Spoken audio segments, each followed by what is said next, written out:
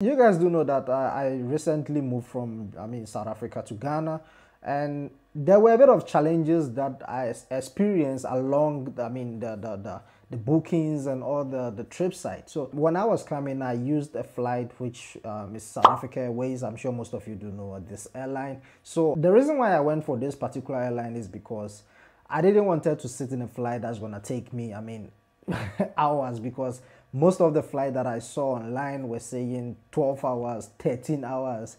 Man, some were even saying 14 hours, and it's crazy. I don't even know which country they're gonna take me first. But normally what they do is when you book a flight, let's say Ethiopia Air, it takes you to their country first before your destination. They don't just take you direct. So that's called a transit.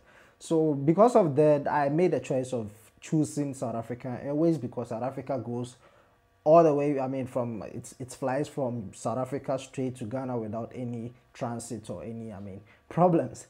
So I decided to go for that, even though it was a bit out of my budget, but I tried. So here is the problem, okay? Before you book with South African airline, maybe it would be best you take note of these challenges. Everything was smooth. It was quite easy. You just log onto their website, put in the dates, and then it will show you the available flights and all the prices. So I chose. And then when I chose it, I didn't want to use the bank card because of a few reasons. Let me not go into that. So I booked it, and then whilst I was booking the trip, it's asked the payment method that I want to use. So do I want to use a card? Do I want to do EFT, or do I want to pay at the stores? So when they say you want to pay at the stores, they give you choices between Ackermans, Pick n Pay, and a few other shops. So I made the bookings, they gave me the reference, everything was, in order. I roamed the whole of South Africa. They said the network had an issue, so I actually went the next day to make the payment, and it was crazy. I didn't even expect this type of experience, especially from South Africa, SAA, South African Airline. So when I got to the till the next day, they took the reference. There's a reference that they'll give you when you make the bookings. So I went there, they asked for my reference, I gave it to them, and then they're like, oh, Mr. Bismarck. I'm like, sure, that's it. You know the craziest part?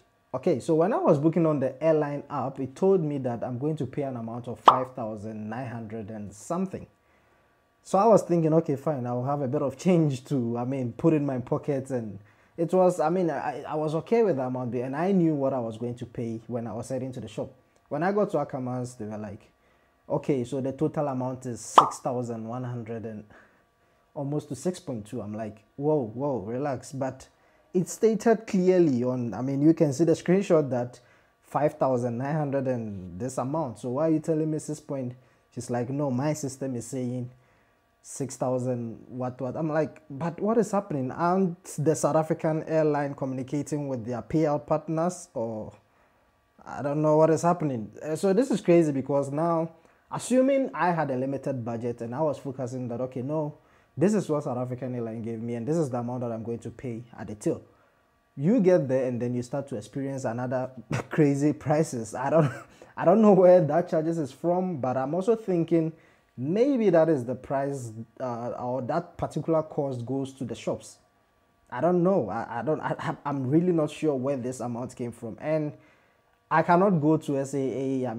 Send an email to SAA saying, hey, I've been charged this amount because also so and so. Well, it's not a big amount though, I know, but sometimes we put budgets in place to, let's just assume that I had limited budget, and I said, okay, this is what I have, so this is which means I was going to lose that flight. Anytime you are booking a flight, especially with, I'm not sure about other airlines, but if you are booking with South African Airways, I think maybe it's best you do an EFT payment or use your card or bank transfer, something like that. I guess it will give you the estimated amount.